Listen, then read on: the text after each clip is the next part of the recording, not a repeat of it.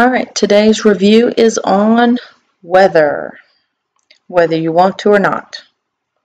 All right, a meteorologist is a scientist that uses special tools to help him or her to study and predict the weather.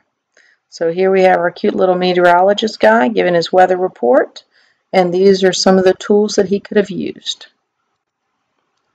So weather is the day-to-day state of the atmosphere for a given area.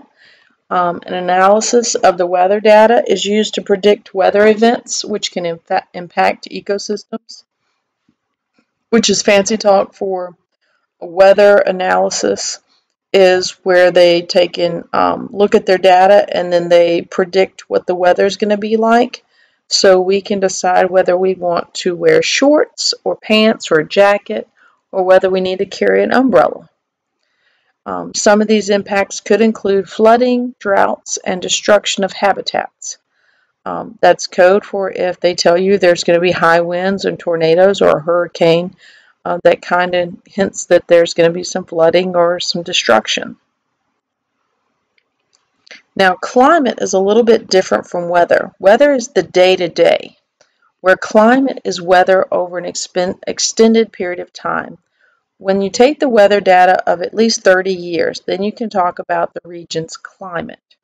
And when you talk about the climate of a region, you talk about average daily temperature, you talk about humidity, you talk about wind, and you talk about the amount of participation. You participate, the rain will precipitate. Okay? So looking at the weather over a long period of time, you can determine a region's climate. All right, so one weather tool would be a thermometer, and a thermometer is used to measure thermal energy, and thermal energy is just the fancy words for heat energy. Here's a rain gauge. It's exactly what it sounds like. It gauges how much rain there is. Basically, it's this cup, and when it rains, it catches the rain, and then you read it and measure how much rain is in there. So it measures the amount of precipitation over a certain period of time. Remember, precipitation is any form of water that falls from the sky, aka rain, snow, sleet, and hail.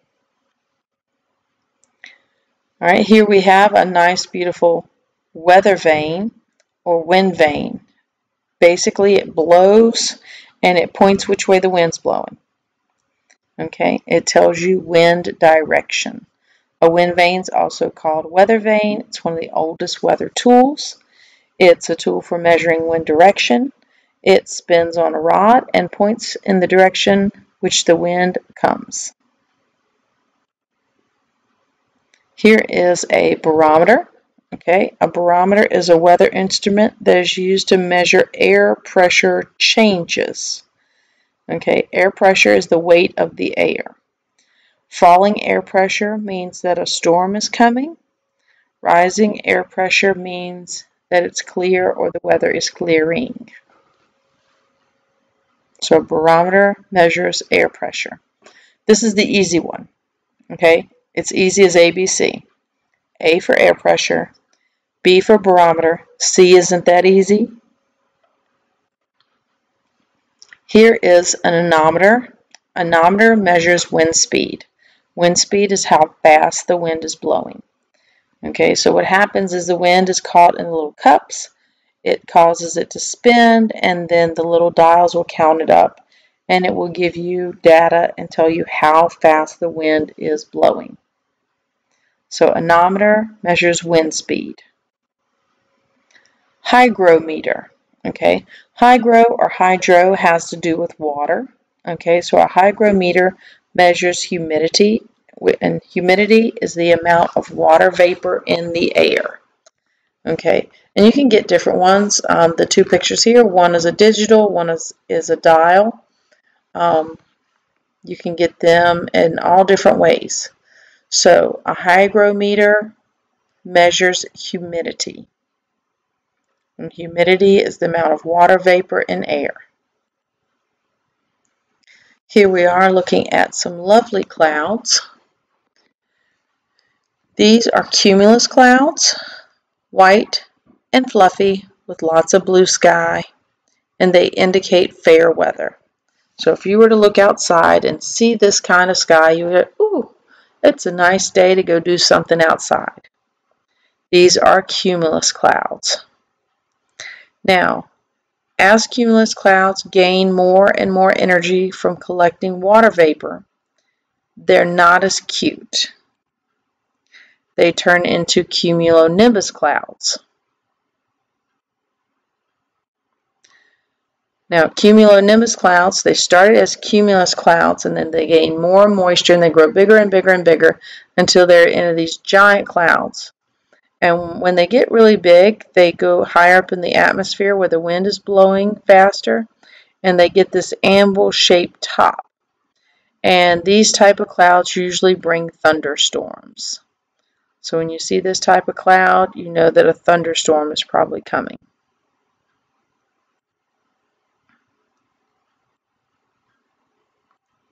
Stratus clouds are low, smooth, gray clouds that cover the whole sky. Okay, they come with light rain or snow if it's cold enough. Stratus clouds make me sad. S for sad, S for stratus clouds. Look at this weather. Doesn't it look all sad? That's the kind of weather. It's going to be rainy and grumpy all day, and you go curl up into the bed with a good book and just relax until the sun comes back out. Okay? S for sad, S for stratus. Low, smooth, gray clouds that cover the whole sky, and you get light rain or snow. Now these are pretty amazing. These are cirrus clouds. High in the atmosphere, the higher you go, the colder it gets. So when this water vapor gets higher into the atmosphere, it actually freezes. And then it starts making these feathery clouds that are made out of ice crystals, which look like this. So you have high, feathery clouds made of ice crystals. These are cirrus clouds. And these cirrus clouds represent that there's fair weather now, but it may indicate that rain or snow is coming in a few hours. All right, one of the storms that you have to know would be thunderstorms. Thunderstorms kind of give away what it is. A thunderstorm has thunder and lightning. It has rain and wind. It can have hail. And there's a possibility if the right wind conditions happen, you could also get a tornado. Tornado is our next storm to talk about. These normally occur during a thunderstorm. It's a column of extremely strong winds that is shaped like a funnel, and it causes damage just along its path.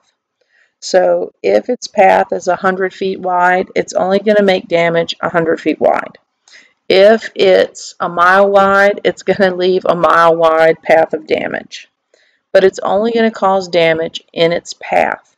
So you might be 50 feet one way or the other way, and if you were in a neighborhood and a tornado come through, it might clear out houses in one street, and the next street might not have any damage at all. So tornadoes are very dangerous and they cause extreme damage, but they only cause extreme damage in a specific path.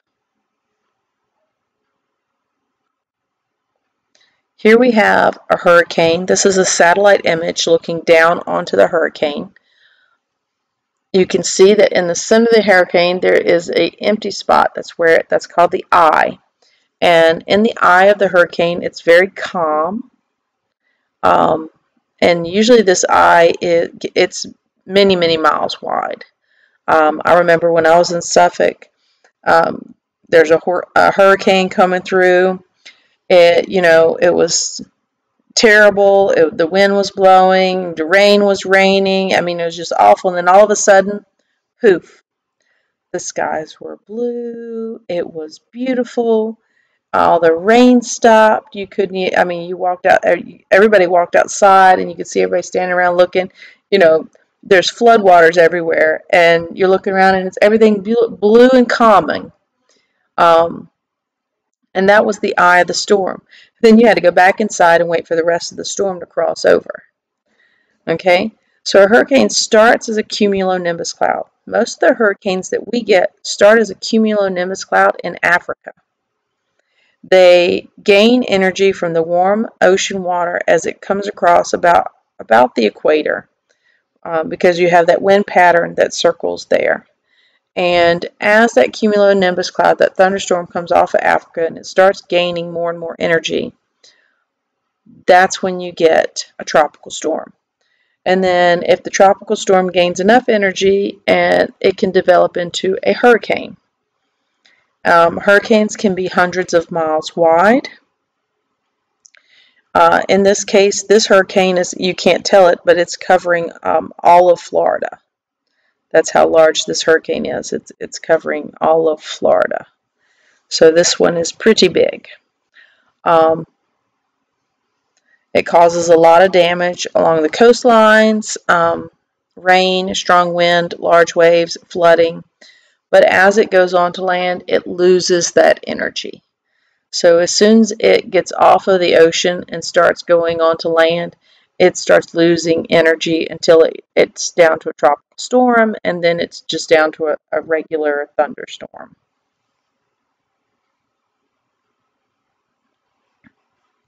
Where a tornado causes one thin path of damage, hurricanes can cause damage along multiple countries or multiple states.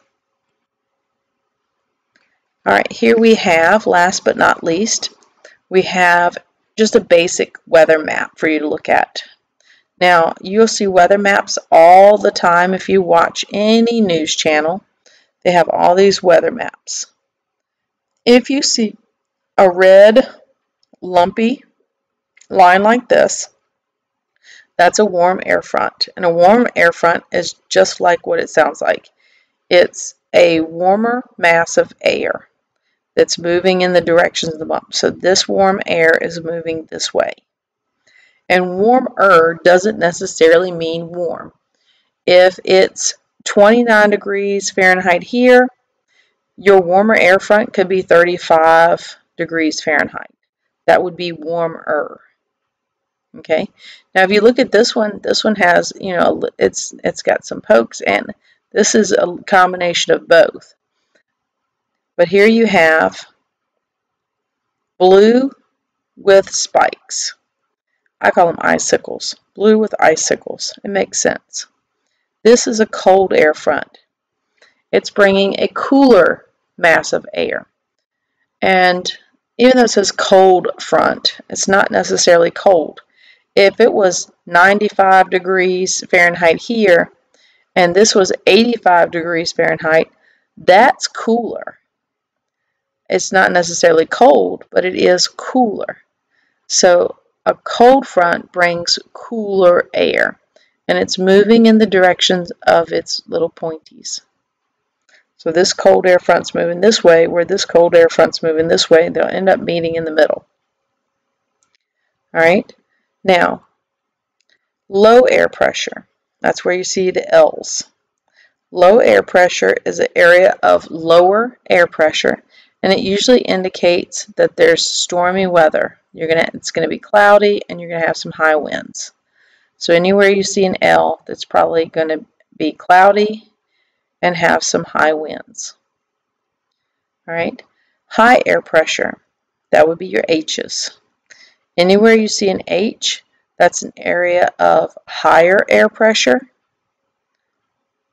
Higher air pressure indicates fair weather with light winds.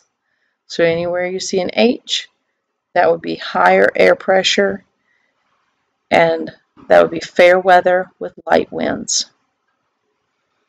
All right, you know the deal. Have a great day.